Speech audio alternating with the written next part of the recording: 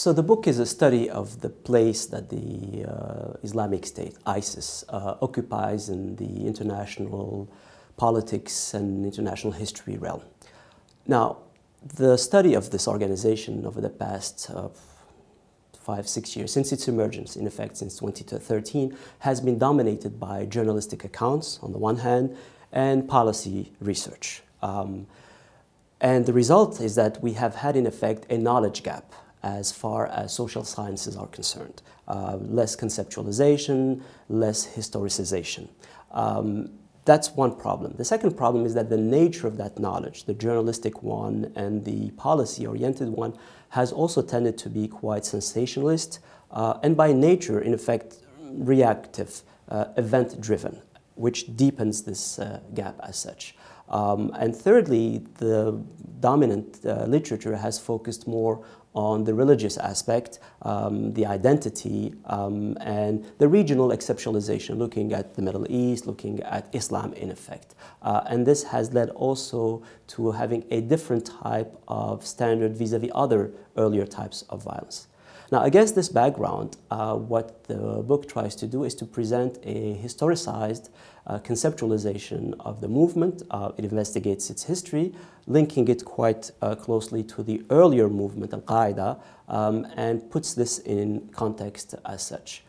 In doing that, there's a couple of arguments that are put forth. The first one is that ISIS is eminently hybrid. To understand it, we have in effect to work at different layers. The first layer of that identity, and it's really a set of identities playing out over time again, is the remnants of Al-Qaeda. So this upstream history, which we tend to set aside a little bit too casually, I think is very important. It's really the DNA of the group. It's a complex dynamic. It reacts to it, it rebels against it, it replaces it, but it's organically linked to it. So understanding that first pillar.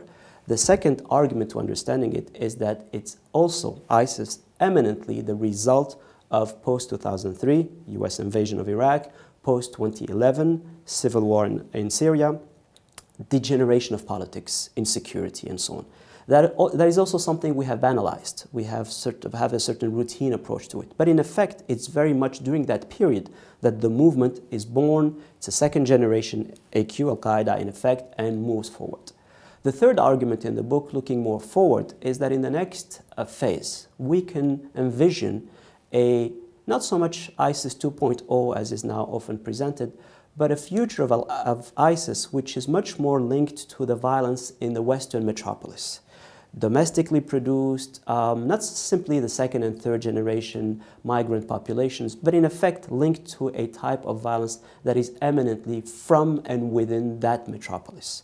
So against this spatialization and periodization, what the book does is offer a post-colonial, post-globalisation, and very much post-modernity outlook on the entity.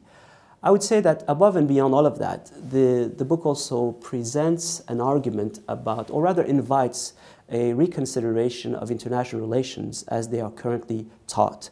They have tended to be, in effect, very much Western-centric, that we know, but the story of ISIS, upon examination, is also part of a riverbed of insecurities, non-Western insecurities, that have to be taken into account into these racialized IR for the past couple of decades.